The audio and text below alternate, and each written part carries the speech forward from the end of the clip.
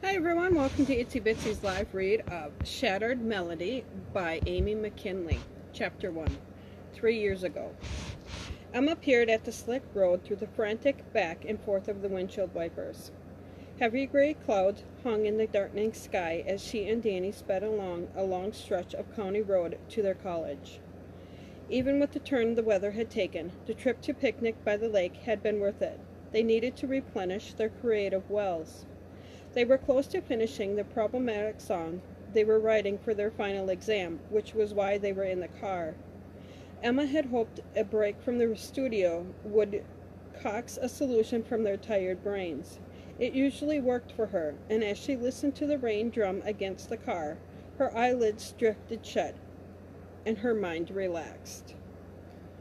That was all she needed, really, and after a few minutes it worked. The cadence of the rain sparkled an idea, and she turned off the radio and looked over to Danny to run a few chord changes by him. The words fell away as he gripped the steering wheel so tightly that his knuckles turned white. Suddenly, the screech of metal grinding against metal split the air. Her body jerked against her locked seatbelt, and she clutched the dash as they fishtailed. The tires spun on the slick road, and Danny's curses filled that car, loudly enough that they were almost drowned out by the thundering noise of her rapid pulse, which vibrated through her body. He regained a semblance of control as they skidded to the shoulder of the road.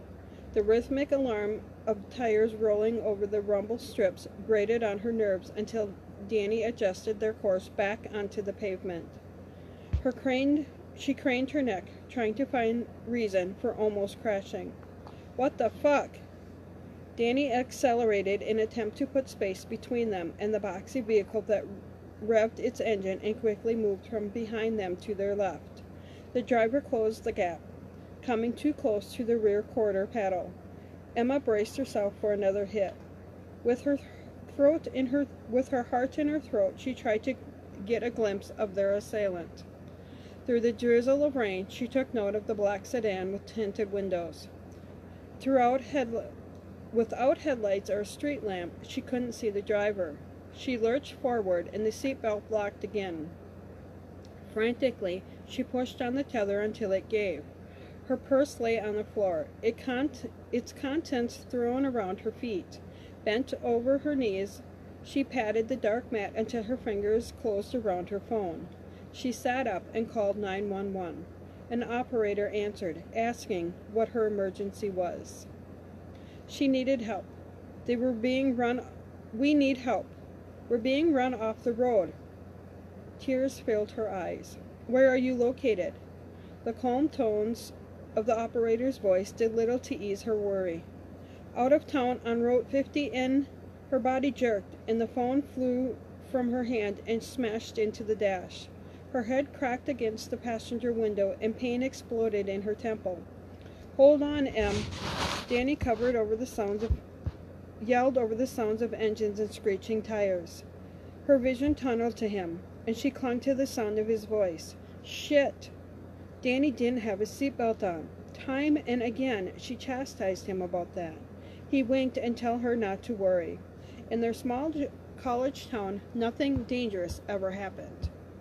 As they flew down the country road, she fumbled, yanking on her seatbelt shoulder strap to loosen it. Once it was slack, she stretched for his belt. Her arm snaked around his body, taking care to keep out of his line of sight or steering mobility. After a few tries, she grasped the exclusive strap and pulled it over to the clip, letting go of the slack on hers. She panted and felt her airway clutch in fear when she looked to her right and saw a huge drop-off. Metal clanged as she tried to lock his belt into place, with the car swerving left and right. She leaned over and peeked in Danny's side mirror while the belt cut into her body. They were still in front. The black car had moved behind them once more with their latest swerve. With another tug, she got Danny's seatbelt lined up. Metal struck metal. The car jerked, caught the side of the road, and slid. The clip flew out of her hands and clanged against the door as they canteen off the road. A scream tore from her throat. Their car tumbled over the side of the steep hill, slid, then slammed into something solid. Glass shattered. The airbags deployed. Then silence met her ears. A mumble attempt at Danny's name fell from her mouth. Her mind faded in and out with each slow blink. Pain throbbed in her temple and chest. She gazed at the deflated airbag which had held her in place as they crashed. Pink? A combination of warm and cold coated her face. It had been raining, and that fact filled her mind. Glass. Had that been the windshield? Thoughts came slowly, and with each one she sluggishly attempted to process the situation. With care, she shifted her left hand. Encouraged by the small movement, she worked her heavy arm up to touch her face. Warm stickiness coated her cheek. Cold and wet pellets stung her head, face, and hand. Panic swelled in her chest, and her heart rate increased. Still immobilized by her seatbelt, she tried to pry her eyes open. And in tiny increments, she succeeded in lifting her swollen eyelids. Her face was pinned to the side, and a whimper left her raw throat at what she thought she saw on the roadside, high above where the car had crashed to a halt. The other vehicle. Has our attacker stopped? Is he coming down to finish us off? In short, staccato pulse, she drew in air as pain radiated in her lungs. The bite of her seatbelt in her shoulder and chest evoked another realization. Oh God, Danny. She focused on his seat, his empty seat. Blood coated the wheel. Glass shards were all around her. She realized her gaze as much as possible. But terror gripped her as she stared at the broken glass of rain that pelleted Danny's seat. It could have only meant one thing. He had gone through the windshield. Please be alive. Tears flooded her eyes, and her vision blurred to sightlessness as minutes ticked by. A whirling sound buzzed in her ears. Seconds passed before she processed what it was. In the distance, sirens approached. With rescuers on the way, she allowed her mind to slip into unconsciousness. Chapter 2, Present Day. Emma's fingers flew over the keyboard, sending the rich passion of the melody to fill the room. The song was in its development phase, so she added accompanying music. Haunting notes harmonized with the lyrics, gathering energy and intensity as the song progressed. When she played the last bar and sang the final verse, she lifted her shaking hands from the keys and swiped the few tears that escaped from her cheeks. The piece resonated with deep, unfulfilled longing for love that festered within her. Pausing, she picked up the pencil sitting on the music rack and made another notation on the lead sheet. The crackle of the fire was the only other sound in the cozy room. Humming a few bars first, she then played with the lyrics. The sound of her cell phone ring jarred her thought process. She scooted the piano bench back and then rose to check the caller ID on her phone. She meant to assign ringtones, but she hadn't gotten to it yet. Sliding the bar on the screen, she accepted her agent's call. Hi, Linda. Emma, how's the song coming? She grinned. Typical Linda. Right to business. Settling in on her cream-colored Chesterfield couch, she gave a courtesy glance to the blanket of snow that covered everything outside the window. Linda got down to the reason for her call. You know me well. Just getting work out of the way, then we can chat. The sound of paper shuffling carried through the connection. I have several new clients who are begging for a chance to have your lyrics. Anyone you think I'd be interested in? One or two. Before we get into that, how's the new song coming? Her cat Ninja jumped up on the couch and curled up on the other end, using the pillow to cushion her head. Emma moved closer and ran her fingers through Ninja's soft fur. Good. I figured out the melody and lyrics, except the last line. It's close. I don't have any need to ask you this, as you've always made the deadline before, but will it be ready in the next week? Of course. Maybe. I also called because I'm concerned about how isolated you are on that mountain in Montana. I checked the weather and saw a massive snowstorm headed your way. You may want to stock up on groceries. Or if you need me to, I can call an order in and have it delivered. Are you sure you're okay there? I worry about you. Linda, I love it here, and the fact all my correspondence goes through you helps me not to worry as much. That's a given. Whatever I can do to keep my top client happy. Have you picked up the scanner and fax for your sheet music yet? It would ease my mind to know you don't have to travel in that weather.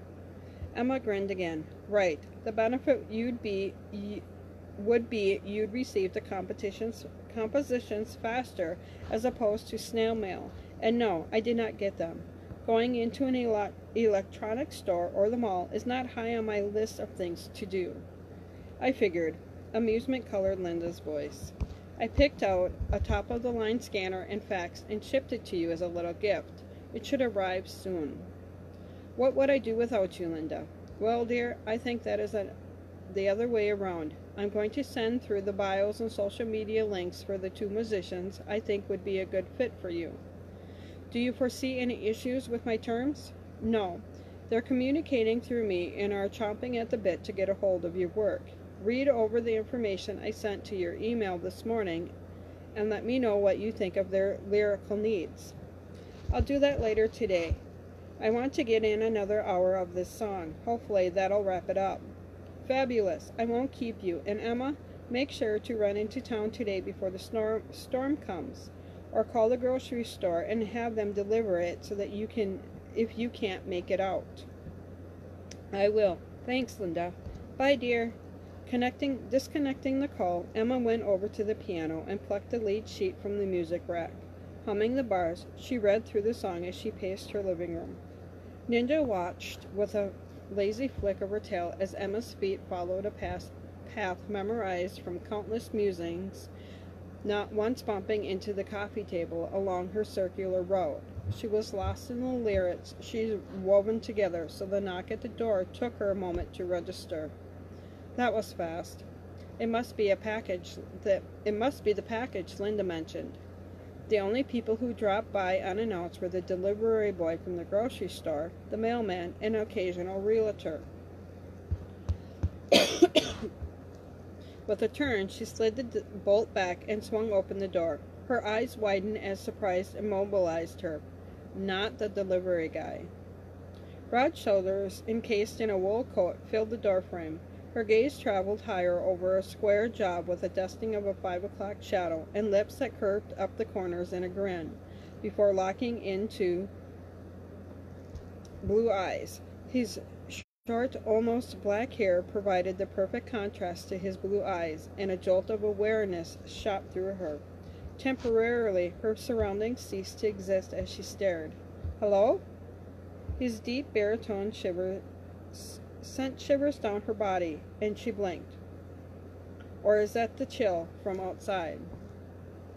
Concern etched across his features as his smile dropped and his furrowed eyebrows. He pointed to the huge house that had been for sale for several months. I moved into the Johnson house a ways up the road and thought I'd come over and introduce myself. I'm Reese Miller. Damn it. All her other nearby neighbors valued their privacy as much as she did. Why did he have to move into this particular house? Her realtor, Lenore, had stopped by a few months ago as a courtesy to let her know the property had gone on the market. She kept the doorknob in her hand and close to her body. She kept his access to see inside at a minimum by crowding the door frame. It's nice to meet you, Reese. The chill in her heart transferred loud and clear to her greeting. I'm Emma. It was no accident that she withheld her last name. He paused, and silence filled the space between them. The pounding of her heart was the only noise she heard. Her fingers gripped the door tightly, ready to slam it shut if he made any attempt to shove his way inside. He frowned. Are you okay? She snapped out of her stupor and forced a smile. Yes, of course. Well, I thought I'd introduce myself and drop my phone number off in case there was an emergency. She pressed her lips together. His look turned speculative. There's a big storm coming through here, and I thought it would be a good idea to exchange numbers. He handed her a piece of paper with his name and number on it, and on it that he pulled from his pocket. Releasing the door jamb, she accepted the piece of paper with no intention of reciprocating the offer. Thanks, Reese. I think Rick and Casey would be a great contact for you, anything you might need. They live a few miles from your house, farther up the mountain. She cleared her sunnily tight throat. I need to get back to work, but it was nice of you to drop by. I hope you enjoy your new home and the quiet up here. Please take the hint and leave me alone. Thank you for listening.